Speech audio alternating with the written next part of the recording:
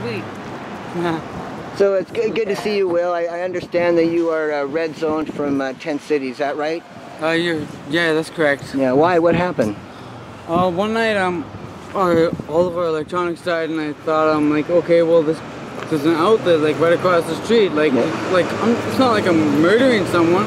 I'm just gathering up power so I have, like, power for my cell phone to call somebody, like, if needed, right? Like, and then, like, next thing you know, this guy busts out his curtains, like, threatening me. He's like, get the hell out of here before I bash your head in. I was like, okay, man. Like, and then, like, so I grab my electronics, and then, like, I go back to a tent, and then, but then I realized that I forgot the cell phone, like, one of the cell phones, because, like, it was a dozen cell phones, right?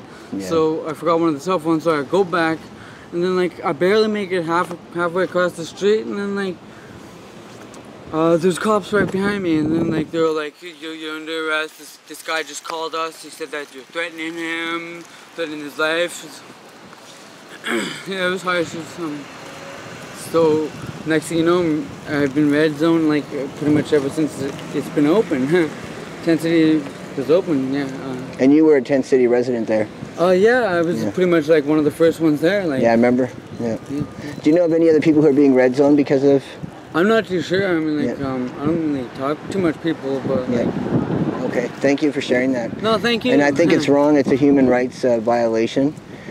Police in Victoria for over 20 years have been using red zones to keep poor people away from services. Watermelon? Right on, thank you.